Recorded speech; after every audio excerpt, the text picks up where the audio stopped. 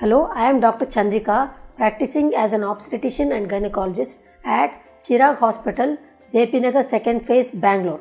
I also do visit Malati Manipal Hospital, Jayanagar 9th block, Apollo Cradle Hospital, Jayanagar 5th block. I do visit Motherhood Hospital at Banashankari 2nd stage. What are the causes of heavy menstrual period? The causes of heavy menstrual period in today's society, all of you, general public also know that there is so much of polycystic ovaries or PCOD. This is one of the commonest causes of heavy menstrual period, because in polycystic ovary what happens is they have very irregular periods. That is, they have got a prolonged period of not having periods, then they have period.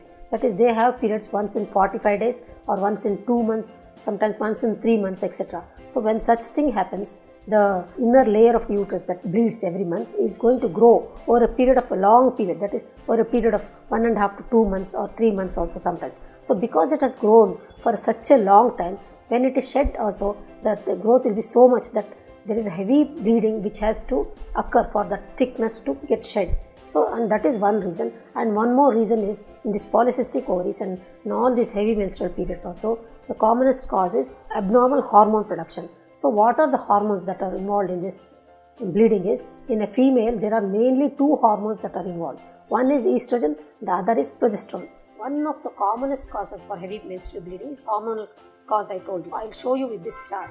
See, this is a chart of the female reproductive system. See, this is the uterus and this is the inner layer of the uterus which is shed every month during menstrual period. See, when you open this lining inside is put here like this. See, this is the lining which has to be shed every month during menstrual period. So what happens is, I told you that hormonal cause is one of the commonest cause. See, in a female reproductive system there are mainly two hormones. One is the estrogen and the other is the progesterone. The estrogen and progesterone are secreted from the ovaries, and this estrogen is going to have effect on the inner lining of the uterus. And what is the effect of this estrogen? It tries to grow this thickness of this endometrium or the inner layer of the uterus into thickness. See what happens? More of estrogen it grows, more thicker it grows. See, this is another cycle of this ovary. So when this is the first 15 days of your monthly periods. After the 14th or 15th day, in a normal female, the egg is released, or what is called as ovulation happens. So this is the place where egg is getting released. So when the egg gets released, there is one more hormone that is produced, that is called as progesterone. So this hormone progesterone starts acting on the inner lining of the uterus. So what happens when the progesterone is released is that this thick layer that the estrogen has overgrown, it tries to control that overgrowth, and it tries to little bit shrinkage of the vascular supply also and the thickness also. So there will be little control on the growth of this layer. And so when this whole cycle is over, that is the 28-30 days is getting over, all the hormones stop secreting, that is both the estrogen and progesterone. So when there is sudden stoppage of production of estrogen and production because of lack of support, this layer cannot sustain more. So that is the time when it starts getting shed. That is what is called as menstrual period. See, you can see this here. When the hormones are withdrawn, see, this is bleeding happening. So you can see the bleeding here. So when the bleeding happens, the amount of thickness that is so much, it becomes shrunken to this level.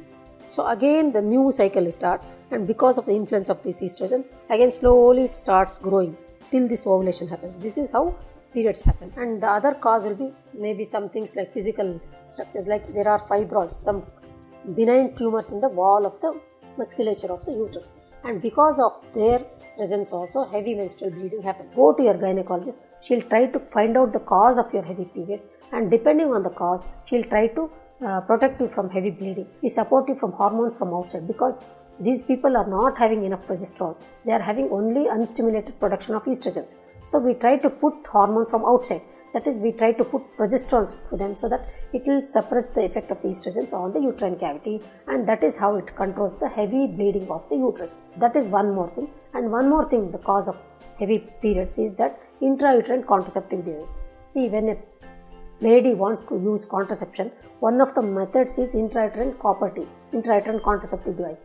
So this intrauterine contraceptive device, it is inserted inside the uterus, and when there is intrauterine device, that will stimulate the occurrence of heavy periods. It is known to produce heavy periods. So when we put a copper T, we try to take the history of the patient. We try to know how the pattern of our periods is.